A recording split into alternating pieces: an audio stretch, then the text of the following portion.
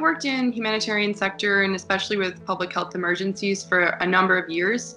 I have worked in both of the major Ebola outbreaks. I've also worked directly in camp settings to lead teams controlling different types of outbreaks. Currently, I'm in DRC, in Democratic Republic of Congo, where we were responding to Ebola crisis.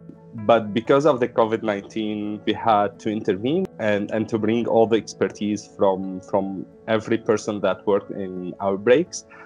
From the very beginning, all of our teams who are responding need to be trained properly.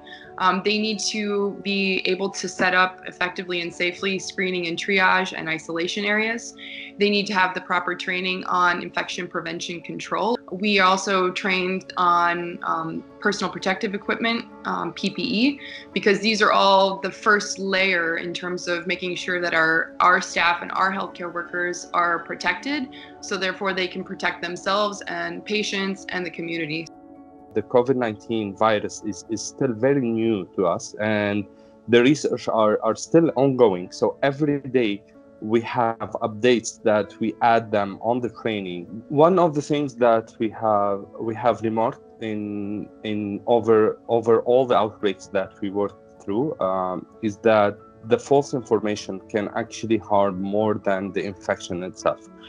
This is why in IOM Iraq we decided to have a widespread training that is gathered based on factual information.